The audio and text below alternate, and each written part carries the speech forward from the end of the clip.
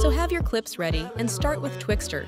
The Twixtor tutorial you can find from the top button. Pre-compose the clips.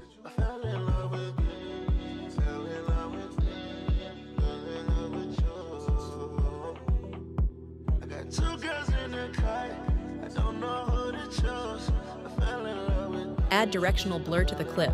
Here you can copy my settings if you want to.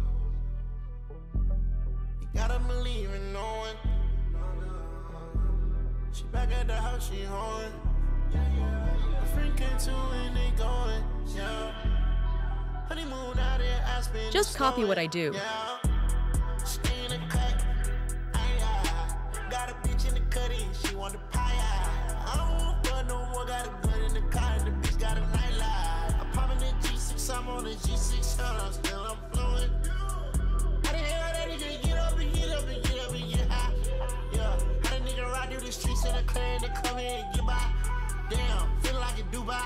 Next, add exposure.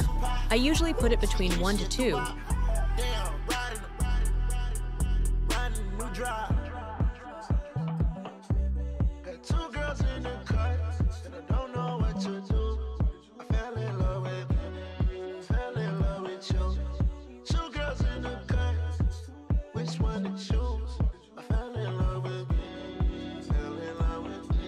Now add opacity at the end of the clip.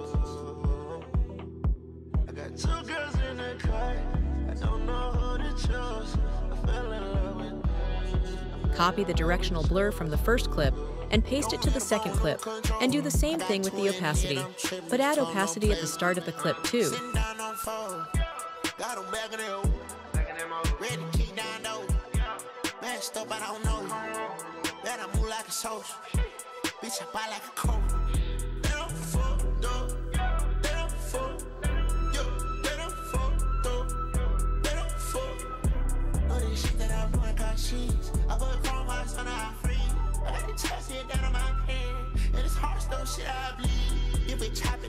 And do the same thing to the third clip.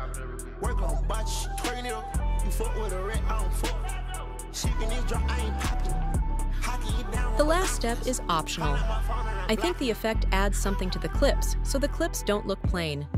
Add S blur curves to the clip. Click on the Z dist and leave the 1.000 keyframe to the end. And at the start, between 0.700 and 0.840. Also, don't forget to copy that to the other clips too.